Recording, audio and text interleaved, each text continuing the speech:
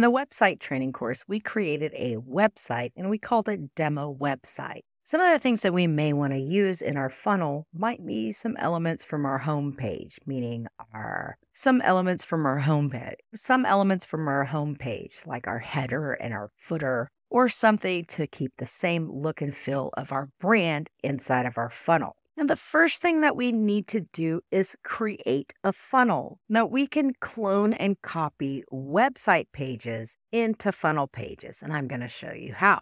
We're going to select New Funnel, and you're going to see From Blank Funnel. So we'll call this Blank Funnel. We'll create the blank funnel. I'll go ahead and search for the blank funnel, and you'll see the blank funnel right here. When you land on the blank funnel, we have now officially created a funnel. But now what we need to do is set up our steps. What we can do is we can add a step right here. And why don't we just label this step 1 for the training video, and we'll make the path be step 1. Again, just like websites, you can import any ClickFunnels images. If you're coming over from ClickFunnels, just add your URL and you can create your funnel right here. Now we've got our step 1 set up, and you can see our step 1 is here, but we don't have a website page. We don't have a funnel page or any page added. We have 2 options here, and that's Use Existing, which allows us to clone or copy a website page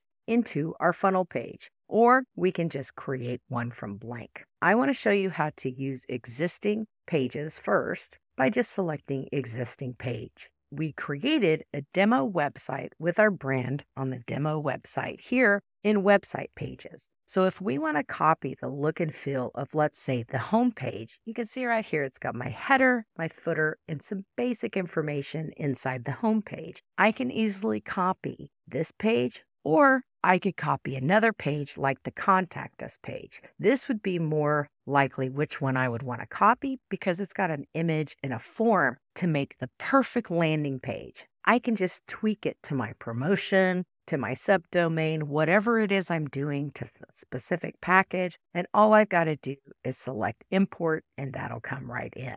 The other thing that you can do is just click Create from Blank. When you create from blank, it creates a completely blank site where you would then begin to use the builder to add sections, rows, and elements to create your perfect step 1 landing page. If you want to learn more about the elements in the website builder, check out the website training so you can learn how to use all the elements inside of the funnel builder. We're going to go ahead and create our first step 1 funnel using the existing website Contact Us page that we did inside of the website training. I'm going to select Contact Page. We're going to select Import, and there we have it, our first step 1 page.